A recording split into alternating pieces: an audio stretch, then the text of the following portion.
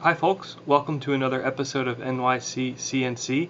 I've got an exciting little lesson that we're going to go over today, and you're going to be learning real time with me. I've never done this before, but I need to make the part you're looking at right here, which is a 1/2 inch inside diameter, 3/4 inch outside diameter shaft damper for an axle. It's made out of a urethane and it needs to be somewhere around 40 or 50 durometer. If you're not familiar with the durometer scale, and I should have clarified, mine needs to be 40 to 50 on the Shore A scale, just go to McMaster-Carr. Their website's really a great source of information. And if you just type in rubber, you'll scroll down to the page and you'll see a little section on durometer, and you can see Shore A 40 to 50 is medium soft, about like a pencil eraser. So that's what we're going for. What I'm doing today is I've got this piece modeled up in Bobcat here. And I've got a grid of 12 little sample molds that I'm going to mill out, and you'll see later in the video exactly how I'm going to do that.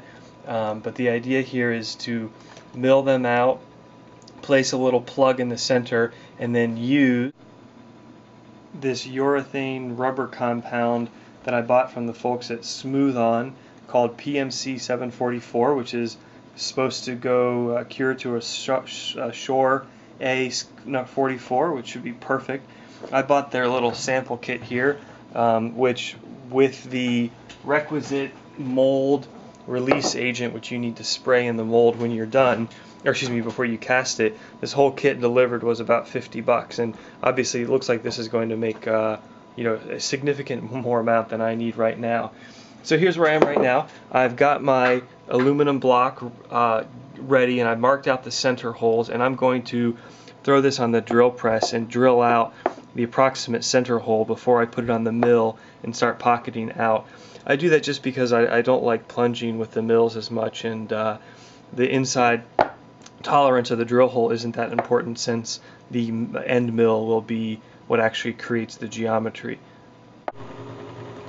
Alright, I'm ready to mill. I've got the holes drilled out to 5/16, which gives me plenty of clearance to plunge a 1/4 inch end mill. This is a 2-flute OSG high-speed steel end mill. It's a pretty high quality one.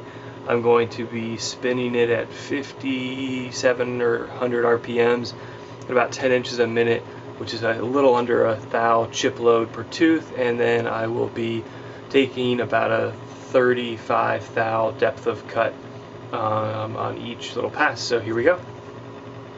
And we're off. It's a little bit distorted because I'm shooting the video through my enclosure, but the mill sounds great and should be fine. I'm not going to shoot a lot of video footage right now of the milling because I want to focus more on the mold work.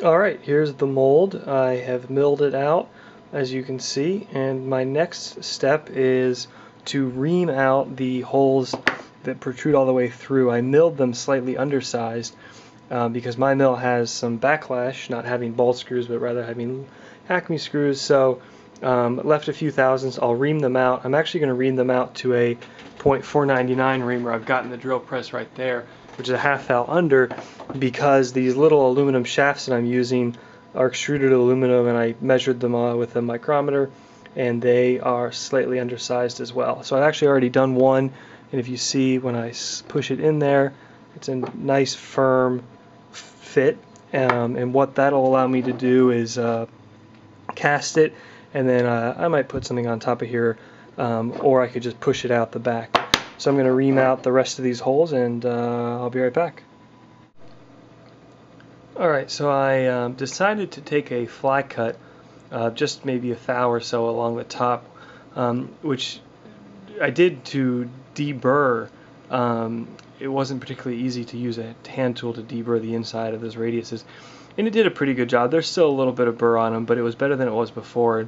So we'll see. Like I said, I have never poured this urethane casting agent before, so we'll see if what burr may be left there causes a problem with the way the once they cured and how they're pulled out of the mold. But it looks really nice now with the top of it fly cut. So now I will show you with the dowel centers in the...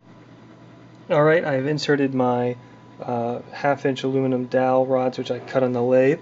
You may ask why I use these instead of steel dowel pins.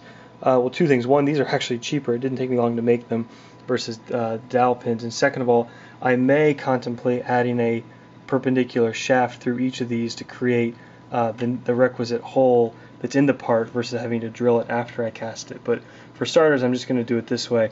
I'm really happy with the fit of all the dowel pins. One of them is a little bit loose. As you can see, when I lift it up here, it'll sort of pop out. The rest of them are quite good, and I experimented off camera by pouring water in each one of them, and they're all watertight.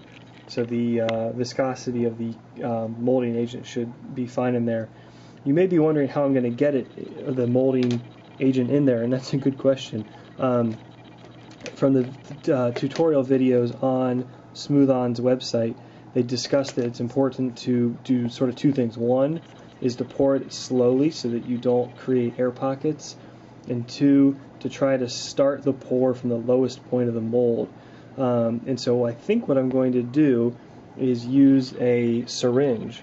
That will definitely allow me to control the flow and control the rate of the flow and the direction of the flow. That will also mean that it's pouring down from the top instead of starting at the bottom. So if that doesn't work, I may try adding a hypodermic needle that I've ground down to the tip of my syringe, which would allow me to start in the bottom. I'm going to do the casting in a different video since I'm out of time. So that's it for now.